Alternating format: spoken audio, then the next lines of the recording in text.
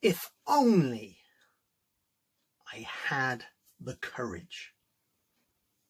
If only I had the courage. That's what we're going to explore today. Hi, it's Martin, coach, speaker, author. And in the last video, we came to the abundant realization that we always have a choice. We have a choice what we use our time and our energy for in every second of the day. Some choices are more difficult than others. Some choices have more impact than others. But nonetheless, they are a choice. What we discovered was it's often fear and the stories we tell ourselves that convince us there's a lack of choice and that we have to go on this path rather than make a choice to go over here. We convince ourselves that there is no other choice. But now we know different. You see, now we're inspired to think big and to look at all the opportunities around us, of which there are many during these extraordinary times, to review just what's been serving us and what hasn't, and what maybe our future could look like if we made some different choices. These are all in our power. And with this abundant choice, very often comes, if only I had the courage to make that choice. You see, it's in human nature to fear the unknown, to fear the path that we haven't trodden before. You see, for 66 million years, it's kept us safe because the unknown could be a saber-toothed tiger or a bear. And so we prefer to remain safe with what we know and where we know. And we alluded to in the last video that sometimes in this modern world, what can happen is that safe place, that comfort zone, is sometimes pretty uncomfortable. And yet we've convinced ourselves in order to stay safe, in order to limit the risk, in order to avoid the saber-toothed tiger of our times, we ought to stay where we are.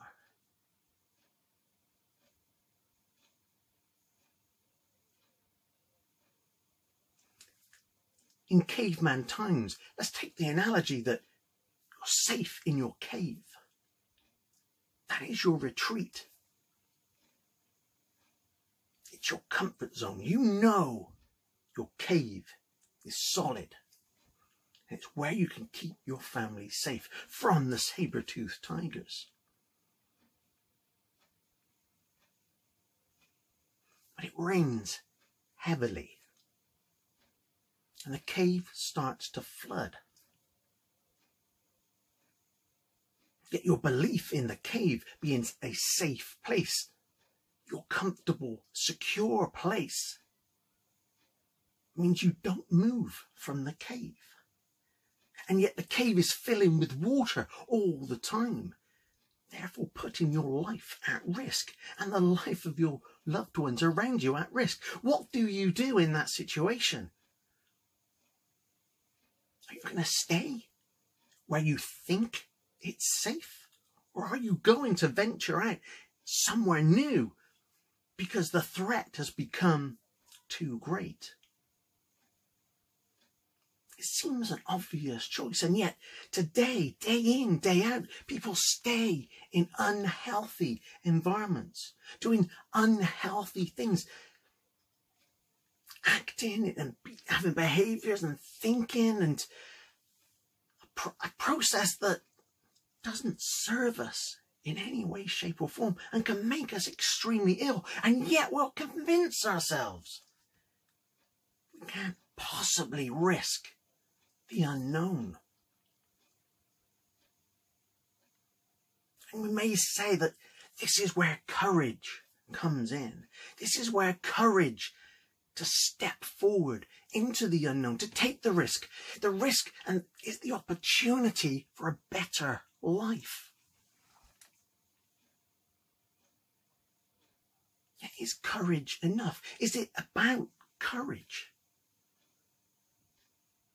Well, the motivation here, the realization here is that actually the way you reduce the fear, the way you therefore boost your confidence, and maybe not even rely on your confidence and your courage as much, is to align yourself with a rock solid purpose. And we talked a little bit about this in the last video, but purpose, the reason, your great big because, is absolutely critical to you making a choice to do something different. It is the difference between you committing intentionally to go down a new path and sticking the course, and either not taking the choice in the first place or taking the first 2 steps and then retreating back to your safe, comfortable cave. And when we talk about purpose, we've really got to dig deep. So I encourage you to dig deep. There may be now opportunities, choices that you could make, that you're seeing. You're seeing opportunities around you of how you might be able to shape your life going forward. Now is the time to align yourself with why would you make that choice. Let's take the example I often use is in fitness. I want to get fit. I want to get fit is a noble quest. It's the kind of quest that a lot of people have as a New Year's resolution. And yet what happens? I want to get fit. 3-4 weeks down the line, life has got in the way and we're no longer going to the gym or on that exercise program that we thought was going to get us fit. So what was wrong? What was the missing part? Well, the missing part was digging deeper. Why do you want to get fit? Why did you want to make this change? Which isn't just going to change your fitness. It changes your routine. It impacts other things. You're going to have to sacrifice something that you're doing now and replace it with this new thing. In order to do that, given that what we've been doing before is caught up in all kinds of routines and habits and autopilot, we're going to have a very strong reason to keep on going. That's why we drill down. I want to get fit. Why do you want to get fit? Well, I've kind of neglected myself for a good number of years now. Why have you done that? Well, I've been working really hard. I've been focusing on my career. I work very long hours. I barely see my family, let alone be able to take time out for myself. Okay. Well, how's that making you feel? Well, it makes me feel absolutely terrible. I've got no energy. I'm exhausted all of the time. And actually, you know what really gets me? It's at the weekends when I'm with my family and I'm with my boys in the garden and they're playing. And I can only keep up with them for about 60 seconds before my heart is pounding out of my chest and I feel sick to my stomach and I go dizzy. I wish I could keep up with my children for just a little bit longer. I wish I could experience the joy that they're experiencing rather than letting my fitness or their lack of ruin my experience. So when we talk about I want to get fit, there's a lot there. Now, there's a lot of coaching about the work stuff and all that working hours, but at the core of it, I'm doing this, yes, for me, and there must be an understanding that being that unfit is going to be is going to bring on potential health risks going forward. So we want to be healthy going forward, and we want to be healthy for now for our children, so we can enjoy our time with our children and also be with them so we can enjoy quality time in the future with our children. Now, all of a sudden, we've got a purpose. We've got something that when things get tough, we're not going to forget that this is not just about getting fit.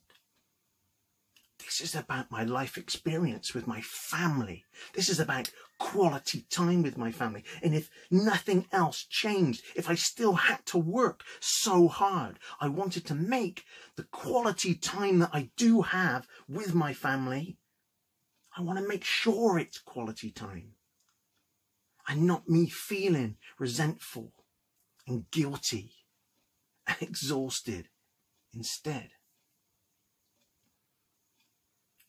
All of a sudden, we've got an incredible purpose.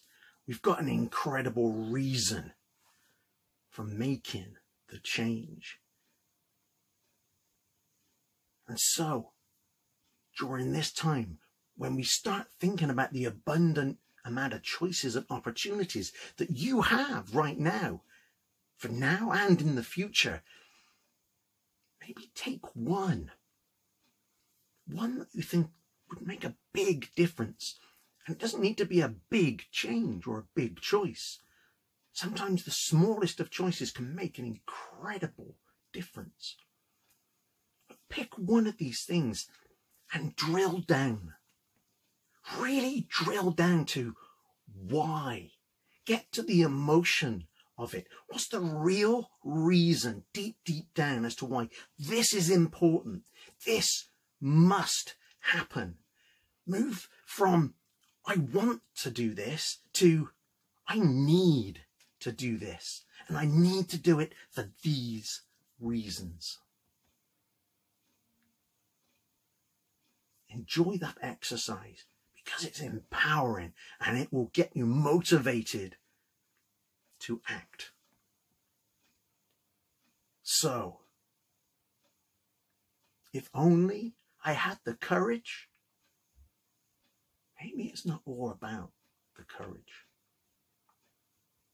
In our next video, we're going to wrap everything up and look at if only I knew where to start.